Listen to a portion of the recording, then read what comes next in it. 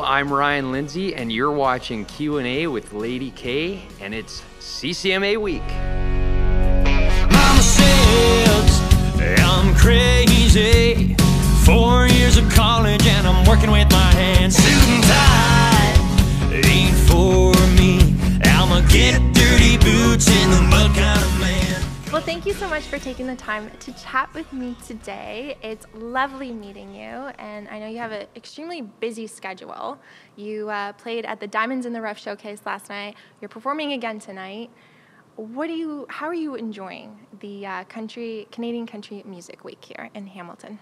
I'm really enjoying it. This is actually my second year here at CCMAs. Last year was in Saskatoon, Right. and it was my first year, and I had just kind of kick-started my career, so I came out with my very first radio single in the spring. Yep. And this year I finally know people, and I'm like bumping into people that, hey, you know, it's so good to see you again. Yeah. And that's so cool. We really have a sense of community here, and it's a tight-knit community, so yeah, Yes. That's been fun. Now your single, Doin Alright, I love it.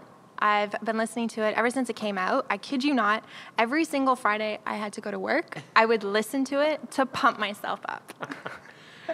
That's so wonderful.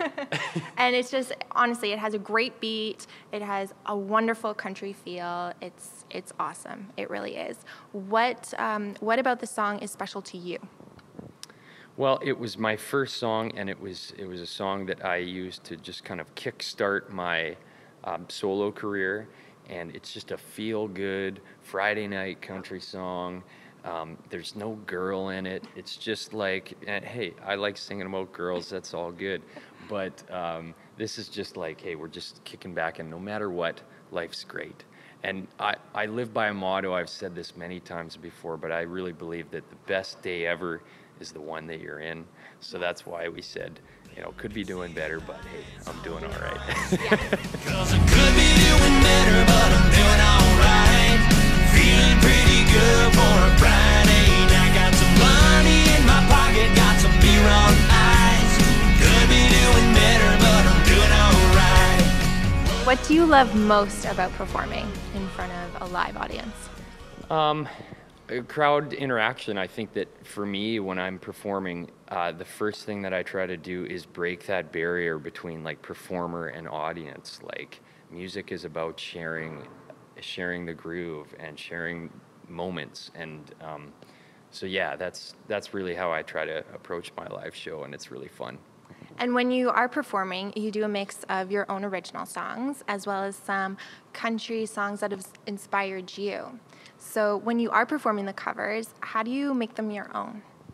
Sure. Well, I mean, I will tell people the story of how those songs really have shaped me as an artist, because like Vince Gill and Garth Brooks, Alan Jackson, these guys are a huge part of who I am as a performer, because they were such a big part of my childhood growing up and how I shaped my voice and my music early on, and it just kind of becomes an intrinsic part of who you are. So yeah, it's funny how you play those songs so many times and it just kind of, you feel like it's just part of your show.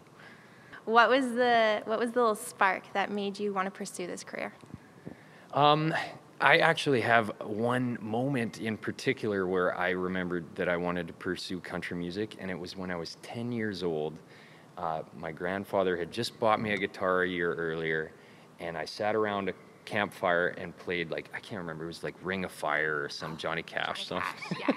And we were sitting around the fire, and it was at a family reunion, and everybody was kind of spread out and stuff, and I started playing this song, and everybody came in around the campfire and sang this song. And I thought, wow, that's such a cool way to connect to people. Yeah. And I later realized, like, this is the universal language. This is a way that I can actually communicate my feelings and connect with other people in a very real way. So that for me was the moment. When you are writing your own songs, where do you draw inspiration from?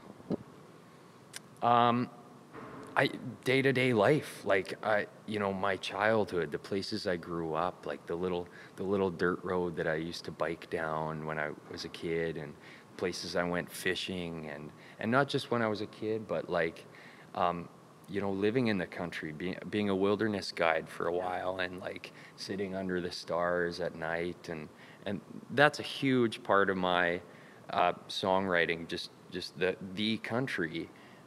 So yeah, I mean, other artists I think tend to write about bars and the city and that kind of thing, but I feel like my thing is still rooted in the country and the places that I've been. So.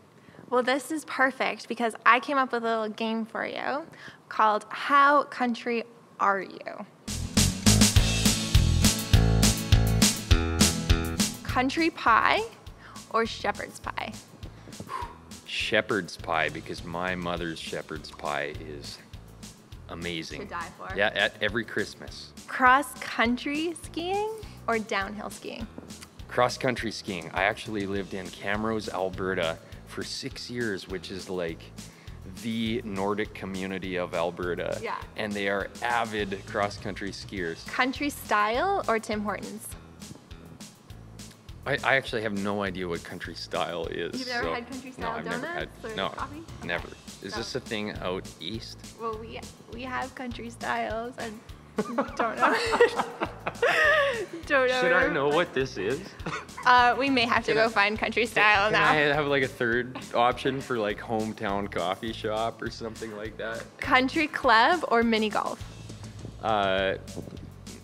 Country club. I'm not a huge golfer, but I did used to golf quite a bit when I was like 14 years old. Well, I'd say you're maybe half country, half. I'm half. Half. I like Half. that. Yeah. Well, thank you so much, Ryan. It's been so nice chatting with you. Before I let you go, what can we expect from you in the next coming months? Cool. Well, at the end of this month, I'm going to be releasing another single, which I'm very excited about. And in the new year, I have a very exciting project coming up that I haven't announced yet, so you got to watch for it. Stay tuned. People can check out all your social media links for all the late breaking news. Yes, Yeah. you betcha. All right. Well, thank you so much again. It was lovely chatting with you. Enjoy the rest of your time here at Hamilton. And I'd like to give a big shout out to the Hamilton Public Library for hosting this interview. Oh, hey! Have you hit the subscribe button yet? Because I'd hate for you to miss more videos like this one.